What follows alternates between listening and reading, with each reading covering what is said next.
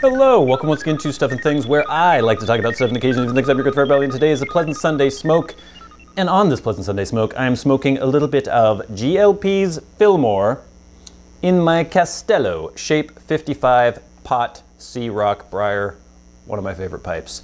An amazing pipe, a lovely pipe. I love Castello pipes. I wish I had more of them, but they're expensive. I'm smoking the Fillmore because we are continuing the Replacing Elizabethan series on the channel, wherein I attempt to find a replacement for my beloved Elizabethan, a vapor. We've done Stratford by GLPs. We have done Telegraph Hill by GLPs. I had narrowed it down to Stratford, Telegraph Hill, and Fillmore. Now we're doing Fillmore. The final verdict, I'm not gonna do a separate video on Fillmore and then a separate video saying, hey, here's my final verdict. This is my replacement for Elizabethan. I'm going to kind of meld those together. So we'll do the Fillmore one and then my conclusion within that video, but that won't be posting this coming week. That will be posting the week after, because this Wednesday, I have a different video for you. You may remember, I have to hide this, you can't see this yet. This is CLICKBAIT. CLICKBAIT. You may remember that a couple weeks ago, 3 weeks ago, can't remember exactly, someone wrote in, I believe his name was Scott, to Sunday Smoke and asked me if I had ever heard of BriarWorks pipes. And I said I had, but I had never actually seen one, never actually really looked into them very much in depth. And he said I should check them out. So I had looked at their website and they seemed like reasonably priced, sort of factory pipes, but with a little bit of hand finishing and things like that. And so kind of jokingly, when I was during the Sunday Smoke, I mentioned, hey, if you're out there, BriarWorks, send me a pipe. I'll take a look at it. And I guess Scott let them know, and then Pete from BriarWorks contacted me and said, hey, we'd love to send you a pipe. So they did. We have one in here, and I just recorded a video in which I unbox the thing, take a look at the thing, and smoke the thing for the very first time. So I'm not going to show you now. I'm going to make you wait until Wednesday, and you can check that video out. That will be posting at the normal Wednesday time. There is tobacco in this pipe right now, so I'm going to take it out and put it away. I'll finish that later. Check that out Wednesday. The Red Dead Redemption 2 series is ongoing on the Stuff and Things Plays channel. My God, gang, that is a good game. That is an amazing game. I love that game. I was tempted to do sort of a special video on the game.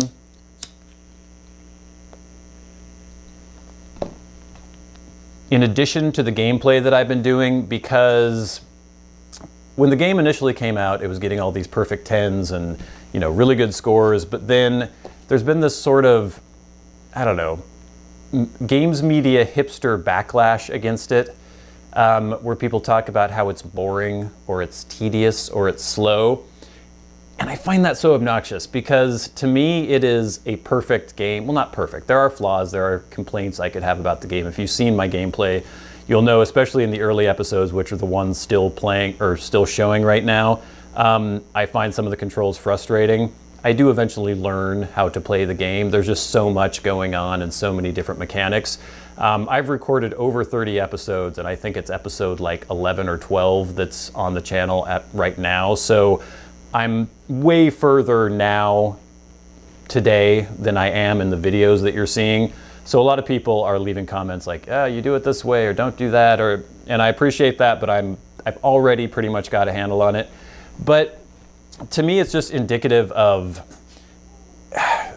the kind of state of our culture right now, where everything has to be immediate, everything has to be instant gratification, and everyone seems to have super, super short attention spans.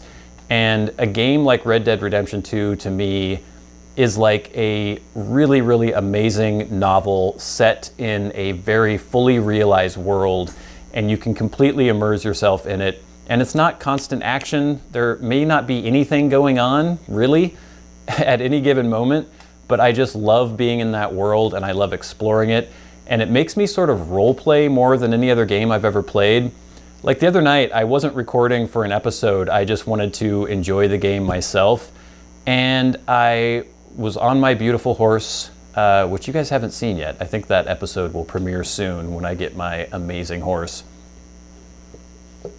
And we were traveling in the hills, and I was just kind of moseying along, and I decided to go hunting. I found some elk, and I hunted and killed an elk, and then I skinned the elk, and then I set up camp, and then I cooked some elk, and then I ate some elk, and then I brewed some coffee, and then I drank the coffee, and then I brushed my horse and fed my horse, and then I went to sleep, and then I woke up, and then I practiced my quick draw and dueling skills for a while.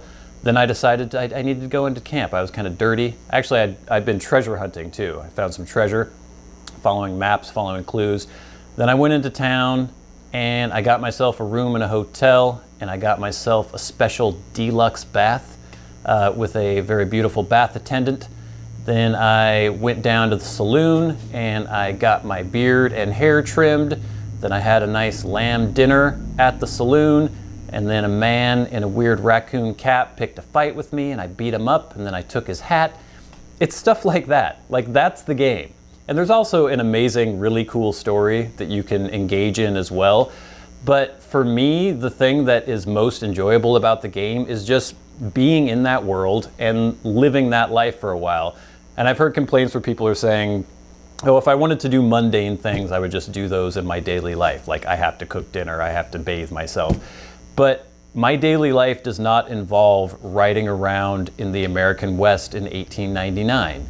In the game, that's what you're doing. I'm not doing that now, and that's why it's so cool, because it's such an amazingly realized portrait of that time period. And obviously it's a video game and it's heightened, and there are a lot of things that they've taken liberty with. But in terms of a video game, it is the most vivid, most perfectly realized snapshot of an era, of a time, and of a way of life that I have ever experienced. And I find it just amazing. It's an amazing game. So continue to check that out. A lot of new viewers have come because of that, because it's such a popular hot game right now. People have found the Stuff and Things Plays channel, which is another reason why I wanted to shell out for the PS4 Pro and for Red Dead and play it on the channel, because I figured, you know, it's in the zeitgeist right now. It's what people are talking about in terms of video games. So I'm glad I did for that reason, and especially just because I'm enjoying it so much.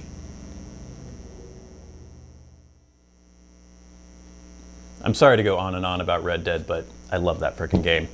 Another thing that you will not like me going on and on about, the Seahawks. They won. They beat, well, they're 5-5 now, so I can't get too excited.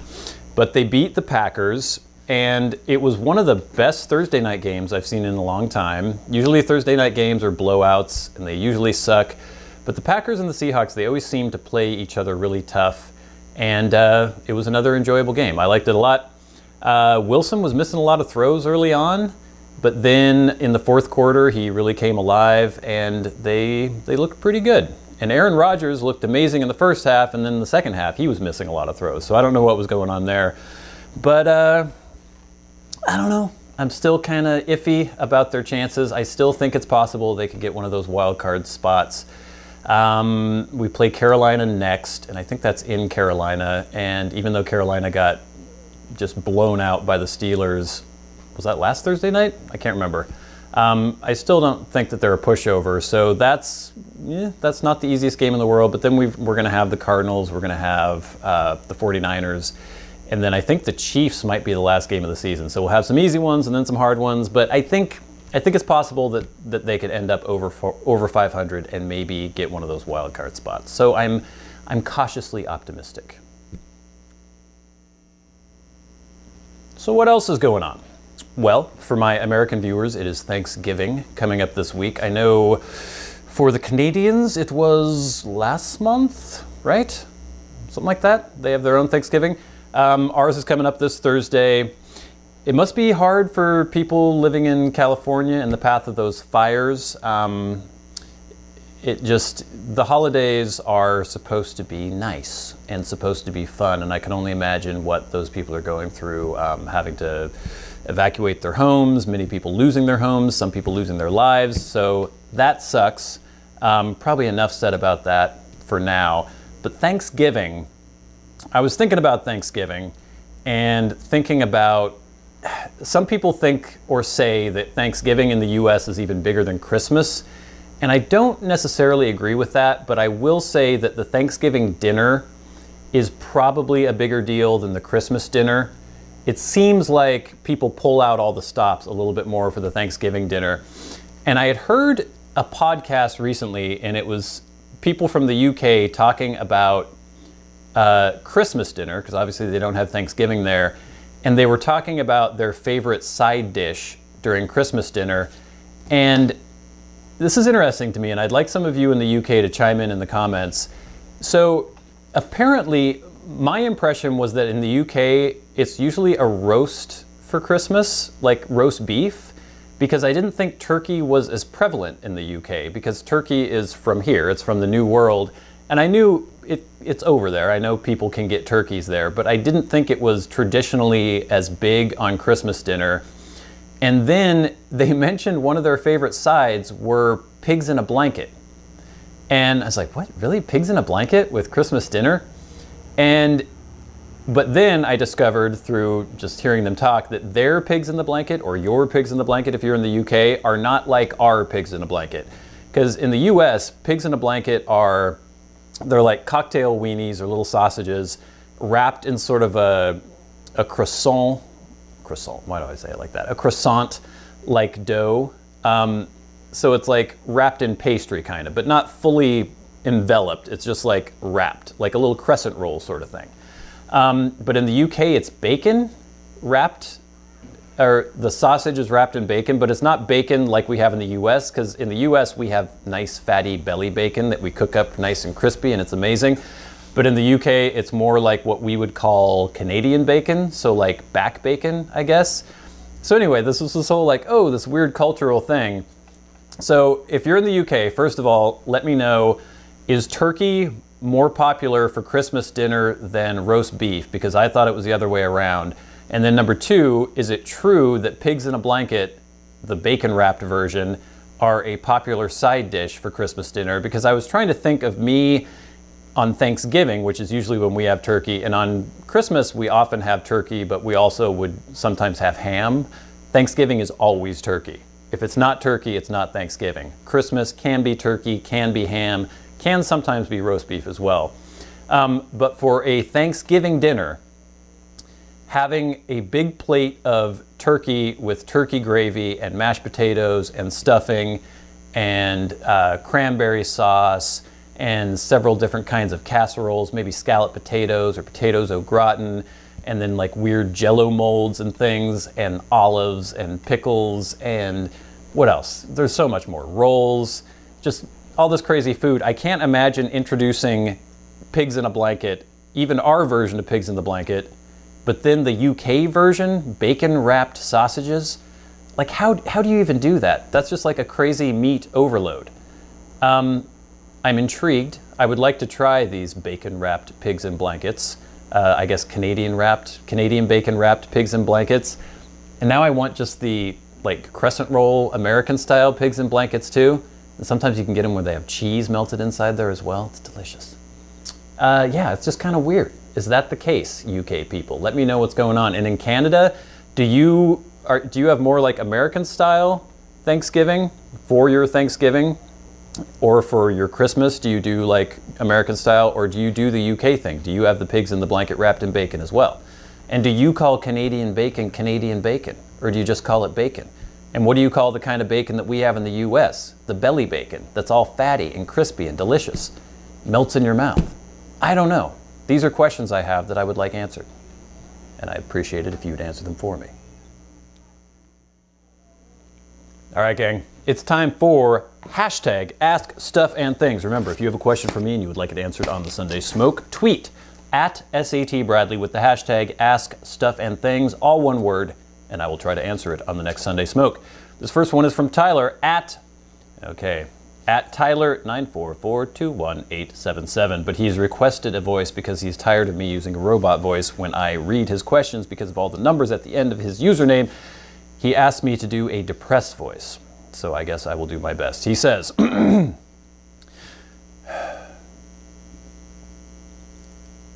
you ever gotten any Negative reactions from pipe smoking in public. Hashtag askstuffandthings. No, I never have, Tyler. I have had just the opposite. I've had people sort of charmed and or delighted, or maybe at the worst, slightly bemused by seeing me smoke a pipe. It doesn't seem to hold the same kind of just negative connotation that cigarettes do. In the US, cigarettes are considered the greatest evil that has ever befallen mankind, and people will have no trouble just to your face telling you that you are dirty and disgusting for smoking. It's kind of weird. But pipes, people are just kind of like, oh, look, he's smoking a pipe. They find it interesting. They find it, I guess it's sort of this old-fashioned retro kind of thing that people don't expect to see. And so, no, I've never had any negative reactions from people. The next question is from Edge, at BrianEdge555. He says, greetings again from North Carolina. I recently took a tin of Solani Virginia flake with Perique and rubbed it all out, dried it a bit and jarred it. Have you tried this? I prefer a ribbon cut over flake like yourself, so this helped me enjoy the blend as an all-day vapor. I have never pre-rubbed out a flake and then jarred it up. I see nothing wrong with that idea. I think that would be kind of convenient to just get it all ready, put it in a jar. But for me, I guess I'm trying to have my cake and eat it too, because with a flake, this probably won't make any difference because the amount of time that I'm going to have that tin is not going to it's not going to age a lot. While I have the tin, I'll probably smoke the tin and be done with it. So what I'm trying to say is the fact that they're all still in flakes, that's what sort of helps the flavors meld together. And so if I rub it all out, you're kind of defeating that purpose. But if I'm going to just smoke the whole thing anyway, and not put it away for a couple years, then I don't see any issue with sort of pre-rubbing it and then smoking it that way. Not a bad idea. Okay, next, 52 dislikes, at 52 dislikes. He says, hey Bradley, with the holidays upon us, have you any recommendations of tobacco blends for the season? Bremen Piper did a good video on the blends popular in Germany. However, they are mostly aromatics. Do you have any wintertime favorites? I don't know that I necessarily have a particular blend that would be my favorite in the wintertime, but I do, as I've mentioned in the past, tend to sort of gravitate towards heavier blends, a lot of Kia blends, English blends. Nightcap was an old winter favorite of mine, sadly no longer available, but things like Artisan's Blend, or maybe even some Kentucky blends or dark fired blends seem to just go well with cold weather, crisp, wintry weather. So more like that. I can't think of anything off the top of my head. I used to do the McClellan Christmas Cheer every year, but McClellan doesn't exist anymore either. So yeah, I can't really think of anything specific off the top of my head. This next question is from Big Fitzwell at Lucky13sme.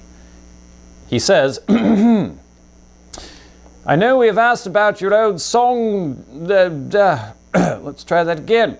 I know we have asked about your old demo song 1,000,000 times, but what do we have to do to get you to let us hear all of it? Extra exclamation points and question marks. Also, thank you for introducing me to the amazing Hollow Knight. You will never hear the rest of that song, ever.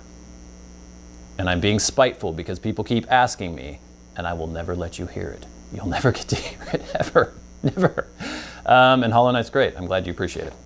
Uh-oh, we got another one from Flemhead. At Flemhead. He says, just switch, man, his questions are always so long and it always kills me to do this voice. Just switch from cigars to pipe smoking about 3 months ago. I've got a bunch of humidors going to waste and didn't want to invest a lot of money and room in ball jars. What was he saying? Bale jars, bell jars, ball jars? To store pipe tobacco. I don't really know what I like yet anyway, so I'm buying a few tins every now and then.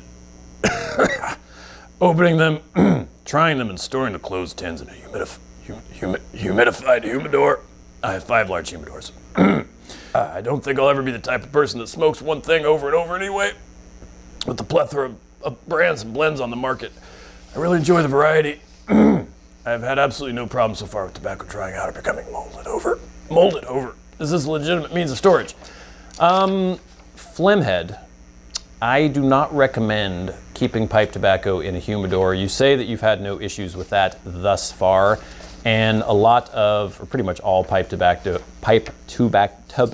will have anti-molding agents added to them, but they're not cigars, and they do not benefit from being in a constantly humidified environment. I would recommend over that just getting airtight jars. I know you said you don't want to invest in those, but getting canning jars and throwing blends in that, or just leaving the tins unopened until you do feel like you're going to smoke them. I know you say you want to try a bunch of different blends, so if that's the case, it's very cheap to get a flat of like 4-ounce or 8-ounce Kerr canning jars. They have them at Walmart, they have them at most normal grocery stores.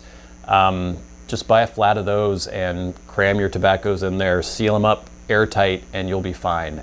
Everything I've heard, and I don't have any personal experience with this myself, but everything I've heard says that you should not keep pipe tobacco in a humidifier. If anyone has any personal experience with this, chime in the comments below and let Phlegmhead know if that's a good idea or not. I think it is not a good idea. So there you go, gang. Those are all the questions. Stay tuned. I took the pipe out, but this is the sock for the BriarWorks pipe. I will be showing this to you on Wednesday. Please check out the Red Dead Redemption 2 series, currently ongoing on the Stuff and Things Plays. I love that game. I may talk about it again in the future. I'm sorry, I can't help it because I love it so much. I also got a game, Tetris Effect on PS4, which is really, really good. I love Tetris. I hadn't played a new kind of Tetris where they sort of changed the rules a little bit. I'm only familiar with the old classic Tetris for the most part. But they did some things that I was kind of unsure of, but the game is amazing. It's great. Maybe I'll do a video on that too at some point on the channel. I'm not sure. But yeah, there's a lot coming up, a lot going on. Stay tuned, subscribe, hit the like button, hit the subscribe button, hit the notification button, hit a bunch of other buttons. Any button that you see, hit it. It might help. I don't know. I have really no idea how this works. But anyway, until next time, until we meet again, I've been a good friend, Bradley. You've been the audience. This has been Stuff and Things on a pleasant Sunday smoke.